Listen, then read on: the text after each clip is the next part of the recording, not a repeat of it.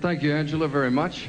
The Kingdom of Thailand is famous for its beautiful flowers, and Miss Universe pageant is famous for beautiful women. It's a perfect combination for our first event of the semifinals, the swimsuit competition. Now, as our contestants model swimsuits from Catalina and shoes from Federico Leone, we've asked each young woman to tell us a little bit more about herself, and we'll begin with Miss Australia. I just love to spend time at home with my family, and there's about 10 little children that live in my street, and they come down every weekend and ask me if I'd like to come out and play.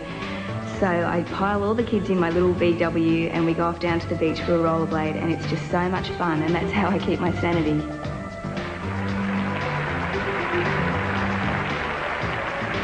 Miss Sweden. I probably describe myself as a very independent woman with strong will. I follow my own instincts, and most of all, I think I stand with my both feet on the ground.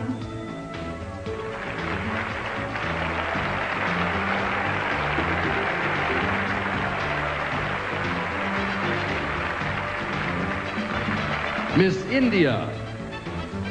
Health and fitness is very important to me because my father has been an athlete and he raised me to be an athlete, and so for last 5 years I've been working out regularly, and I'm not on a strict diet, but I do keep watch on what I eat.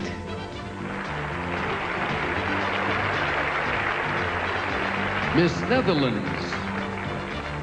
The biggest change in the last couple of years is that I have become more conscious and grateful of the things that I have. And I think I have a good life, and I appreciate that very much.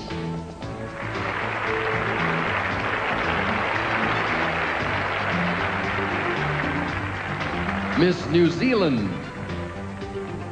I'd have to describe New Zealanders as a very independent people. We get involved in a lot of the world's activities. For example, at the moment we're up there with the America's Cup Challenge, doing very well. And we're a big contributor to the Greenpeace organisation. We are very caring people.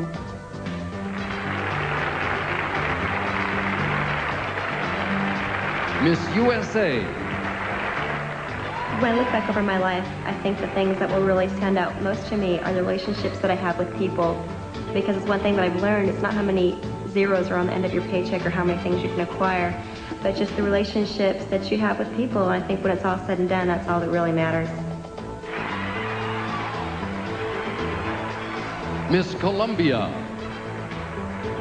I think I'm a combination of both my parents, because I think like my father. I try to analyze things like him, but I also try to put the heart into stuff like my mother.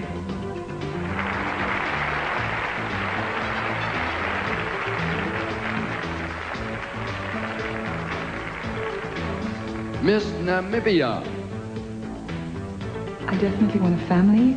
I want to have my own clinic, holistic clinic, where I can practice massage, as well as maybe give people a little bit more insight into healthy living and a healthy mind with a healthy body.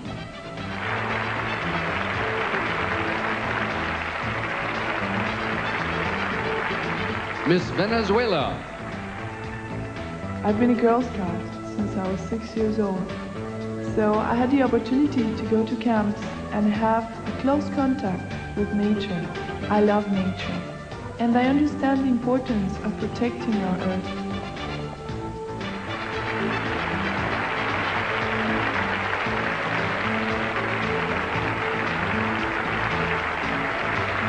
Miss Belgium. Sometimes I just have to do something different. Like the time I did bungee jumping from a bridge in Austria. Once I went parasailing in Cancun. I don't know why I did it, but I just wanted to, and I'm very glad I did it.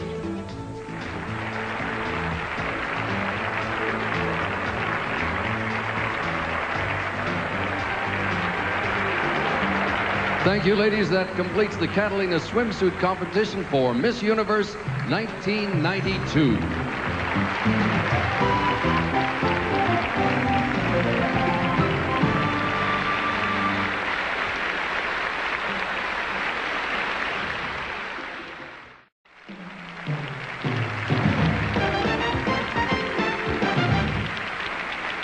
We're back live in Bangkok, where I have the pleasure of talking with 10 beautiful ladies, and as I do, you and our judges we'll get to know them a little bit better. Now remember, these interviews are spontaneous, they are unrehearsed.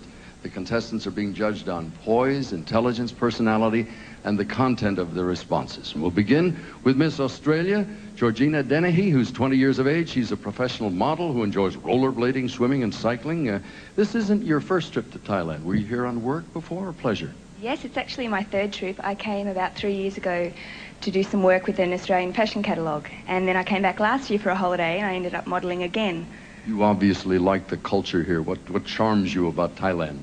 It's definitely the people, the Thai people. They're always smiling, always very happy. And also their natures. They're very artistic people too. It's very lovely to see. Are you heavy into Thai food? I love spicy food, yes. You don't look like the type of person that likes spicy food. Did you learn any of the language? I learnt a little bit. Could you give me a sample? Our Thai friends will probably laugh at both of us, but try. I'll try, okay. Kop Kumaka, Thailand.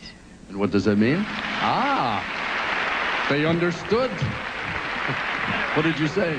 I just said thank you very much, Thailand. Thank you so much. Miss Australia, if you'd step over here for the judges, please. This is Miss Australia.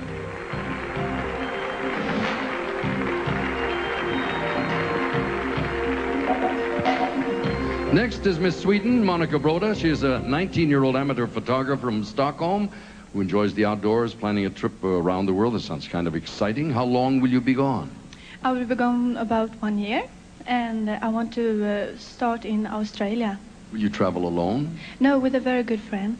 Where will you go eventually? I plan to go first to Australia, then I think I finished my trip to USA. Sounds like a long time. Obviously, you like to travel. Why? I think it's experience for me, and I see very new things in the world, and I think it's very important for every person, because you have to see the poor, you have to see the rich, you have to see everything, because it's not only you in this world. So I think it's a good idea to go out and travel. Very good learning experience. Will you come back and visit Thailand? Of course. Thank you so very much. It's nice to have you with us. Miss Sweden, if you'd step over here for the judges.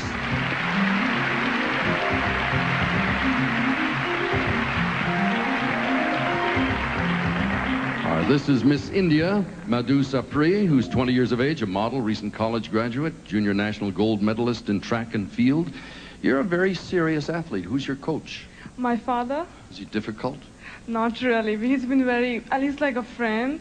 I fight with him, but we are back together again. But when he has to be strict, he's very strict. You say you fight with him. What do you fight about with your father, coach? Most of the time, many times I go late night out for parties, and in the morning I can't get up for jogging, so he'll come and put water on me or, pinch me or something, so that time we fight. Is he here in the audience? Yes, he's sitting right there. I don't know if we can get a camera to him, but he's saying, oh, she throws water. All right. An alarm clock might have been easier. You're obviously well-trained. What sort of a person are you now with all of this heavy-duty training? I can say that I have learned a lot after coming here, and I know how to take care physically, how to be fit, but after coming here, I know how to behave and how much I have to improve upon more. So I think I'm not perfect, but a little bit okay. I think you're a little bit okay. Thank you. Please, if you will, step over here. This is Miss India.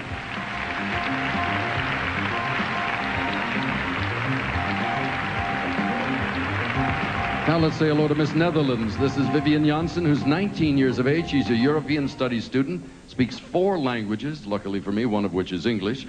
What are European Studies?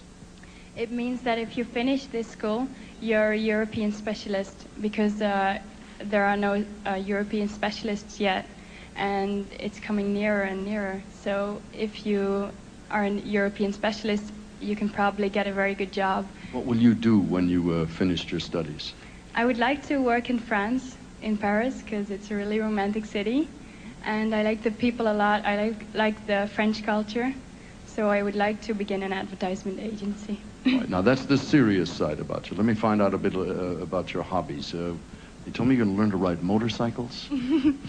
Yes. Why? It's not very ladylike, huh?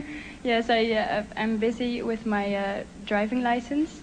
And when... Wait a minute, for automobiles? Yeah. Do you know how to drive a car? Yes, I do. But in Holland, you need also a license to drive a motorcycle. May I suggest learn the car first? I have already learned to drive the car. Don't worry. Much good luck. Let me know when you're on the road. Miss Netherlands, if you will step over here, please.